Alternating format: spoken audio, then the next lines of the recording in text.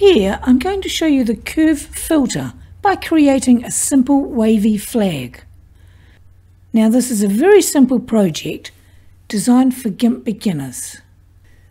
Now in this example I'm just going to put plain text onto a plain canvas background, but you could just as easily use photos, logos, patterns, etc.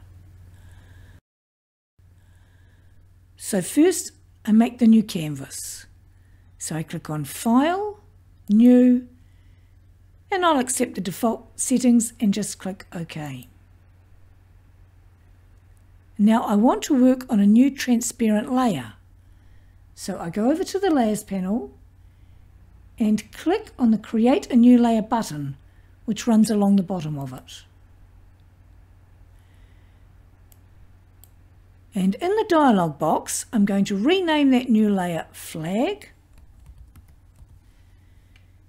Check that it's going to be a transparency and then click OK. And you can see it here in the Layers panel.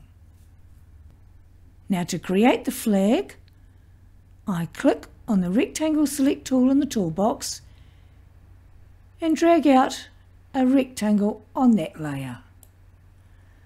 And then click on the bucket fill tool and I'll change the colour. So I click on the foreground colour square and then I click on the colour palette I'd like and then on the shade and click OK. And then I just click inside that rectangle area to bucket fill it. And then I deselect by clicking on Select and None, and that stops those marching ants. And now I'll put the text on the flag. So I click on the text tool in the toolbox and I come down and I'm going to change the colour to white and click OK. And I'll change the size to 50.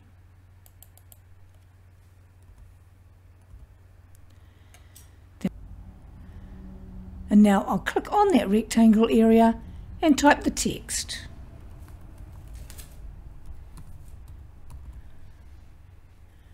Now I want the text layer and that rectangle to be combined. So I go to the Layers panel and right click on the text layer and left click on Merge Down. And now you can see that they have combined onto the one layer and it's still called Flag. And now I can curve it. So I click on Filters in the menu bar, hover over the word Distorts, go across and down and click on Curve Bend. Now in this dialog box, I want to put a tick in Automatic Preview, so I simply click on it. And then over in the graph area, I'm going to drag the curve down at the beginning, then I'm going to drag it up a little, and then I'll click on it about 3/4 of the way along to fix it to that spot and drag the tail end up a little as well. Then I'm going to click on Copy and Lower and then click OK. And there's the curve. Now to add a flagpole, I click on the rectangle select tool in the toolbox and then under tool options I'm going to click on rounded corners and then increase the radius to 100. And then I simply drag down a rectangle for my flagpole.